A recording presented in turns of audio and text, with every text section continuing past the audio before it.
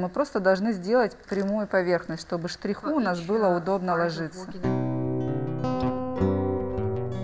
Какая у нее была ошибка? Вот она лезет вот так, вон туда работать. Вот это она сейчас так со стороны выглядела. И вот здесь она пытается работать, ей неудобно, спина болит.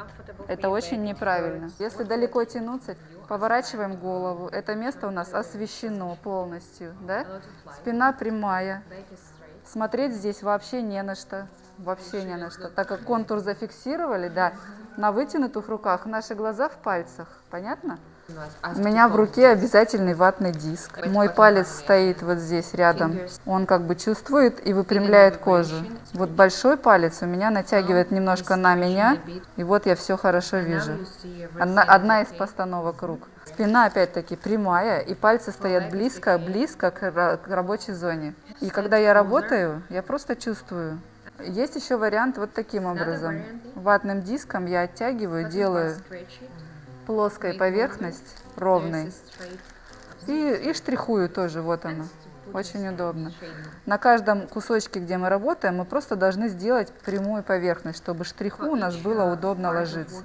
Вот этот кусок, где я работаю, и я вот таким образом кладу штрихи, чуть-чуть выворачиваю губу, чтобы прокрасить и там внутри. То есть вот оно движение такое.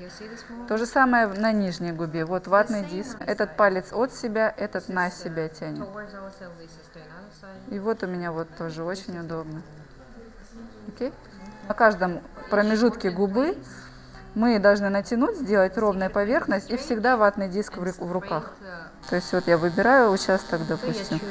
Вот синяки образуются, когда долго поковырялись, потом нанесли анестезию, и случился спазм сосудов. Нанесла 10 штрихов, 20, стерла вот так одним движением и пошла дальше.